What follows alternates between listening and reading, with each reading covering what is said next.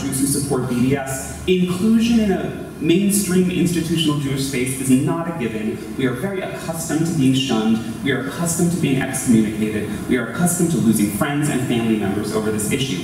I know many queer Jewish anti-Zionists who share my experience that it's actually harder to tell your family you oppose Zionism than it is to tell them you're queer. So whenever we are in a mainstream institutional Jewish space, we know we could get the axe at any second, and of course it did. So 2 months before the scheduled reading, I got a text in the middle of the night that the board had a secret meeting to cancel the program. But I was prepared mentally for this and very quickly snapped into gear, contacted all the press that I knew, wrote an op-ed, created a crowdfunding campaign to raise the budget to do it reading independently. And within a couple of days, the public conversation, including in the New York Times, was very solidly sympathetic to me as a playwright who was being unfairly censored.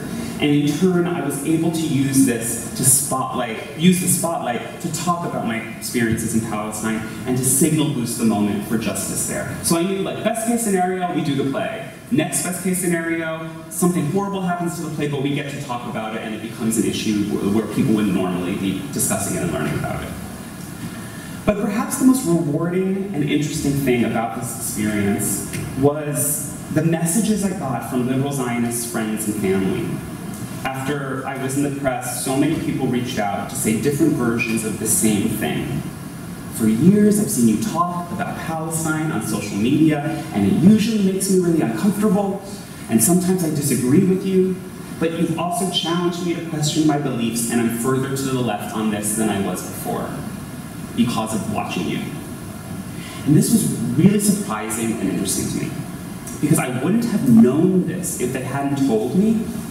And I've grown accustomed to thinking that social media is just a place of pointless arguments that go nowhere and convince no one. But I was thinking about the people I was arguing with. I wasn't thinking about the people who were just watching. And what I realized was, it's embarrassing for us to change our minds in front of someone. It's embarrassing to feel like you're losing an argument. So if you argue with someone, it's very unlikely that you're going to change your mind in the argument. We prefer to change our minds in private.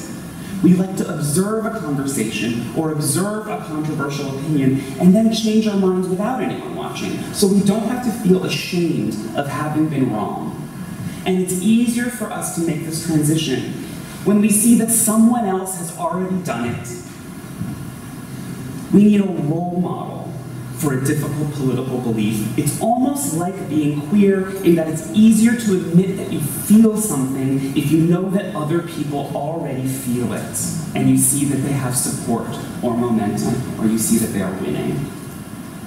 Now, even though the forces that support Zionism have exponentially more power than the forces that don't, especially the forces of Christian Zionism, this conversation usually focuses too much on the Jewish Zionist political infrastructure, but really Christian Zionism is like exponentially more powerful in terms of money and numbers, and their ideology is very anti-Semitic and terrifying. But still, despite all of this power, I'm still very optimistic. Because like I said, Zionism has only been around for a little over 100 years. But I know that my ancestors' desire for justice and truth has been around a lot longer than that. And I know that their wisdom is with us, even if you can't always perceive it.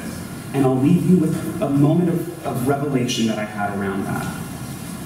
A few weeks after Trump's election, I found out that the Zionist Organization of America was going to give an award at their annual gala to Steve Bannon.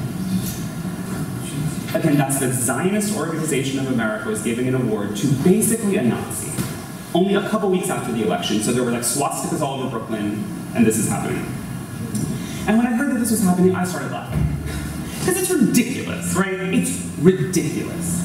And then my laughter sort of melted into sobbing, because it's just terrifying. It's like, what is this nightmare world I'm living in? And so I posted on Facebook in this sort of manic jest I'm laughing and crying at the same time. There must be a Yiddish expression for this, but I don't know it because I don't speak Yiddish because the Nazis ran us out of Europe. You know, it's like the circular, but I'm laughing about Nazis. It's like the circular insanity, right? And something unexpected happened, which is someone commented, yeah, there is. There is a Yiddish expression for laughing and crying at the same time. Lachen mit Yashtelkes, which directly translated is laughing with lizards.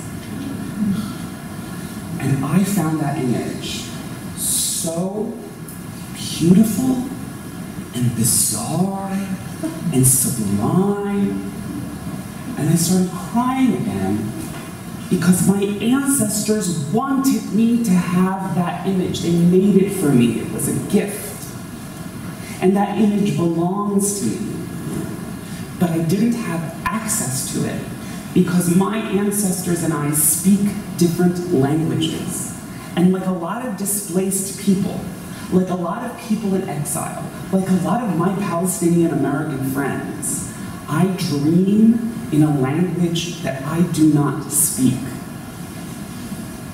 But I believe in my dreams, and I believe in my ancestors, and I believe that the power driving us to justice is stronger than the power driving us to harm.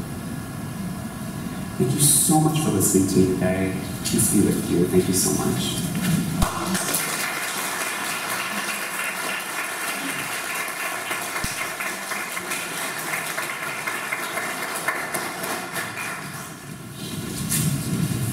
Please rise in body or spirit to sing hymn number 90.